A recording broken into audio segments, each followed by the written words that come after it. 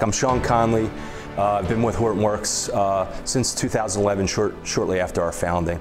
We bring an Open Enterprise Hadoop platform to market that we call Hortonworks Data Platform. So it's really about making the market and enabling solutions in the market. It's not about selling a product. If you look at the traditional either business or IT organization that's adopting technology from any enterprise software company, they want to have the opportunity to shape the roadmap.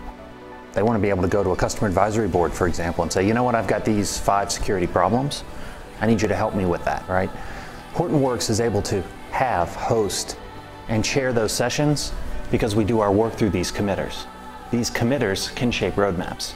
If we're going to make it easier to consume, we now have something that can get as close to the origination of data and manage it through forks and joins and curation process as possible in this thing called Apache NiFi and Hortonworks Dataflow. For our technology, as well as our partner technology, it's built open, right? So you can add in your own elements to a Ambari stack. It can provision your technology. So we have many partners who take advantage of the Ambari limo ride, if you will. The latest releases of the technology have a very easy to use interface.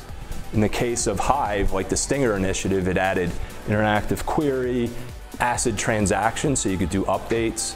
And the key here is to be able to set up one centralized architecture, so you don't have to replicate and have silos of clusters. Hadoop originally was built around batch processing, but the Yarn component has unlocked interactive and real-time components to plug natively in, ours as well as our partners. So we have, I think, over 70 certified Yarn solutions for streaming and for memory analytics and others that can run natively in the cluster.